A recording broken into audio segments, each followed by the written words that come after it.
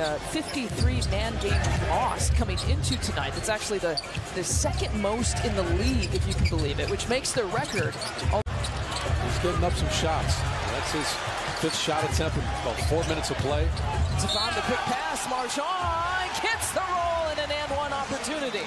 That we've seen him play, looking like he's rejuvenated, like he was 5 years ago playing offense, but the defense has just been such a mainstay for him.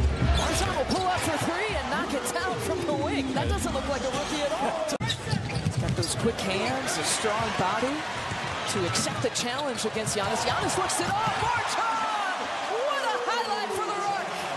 But the NBA measures as wide open looks, which I believe is what, 6 feet, where a defender is 6 feet or more away from you. Giannis, wide open dunk look that time. If he gets hot, he most definitely is. 30% coming into tonight from distance. MarJon lets it fly, gets all of the visor for a home court roll. Last person to cross midcourt, he's calling for it. They forgot about him. Transition look for MarJon. Hustle play that results in the three-point make. Giannis out of the game right now here for the Bucks. Flips it over to MarJon, takes it inside. Right hand on the left side. I think they should tell the story and allows Atlanta to do what they've done in the paint defensively. Bobby with the tip, that won't even fall.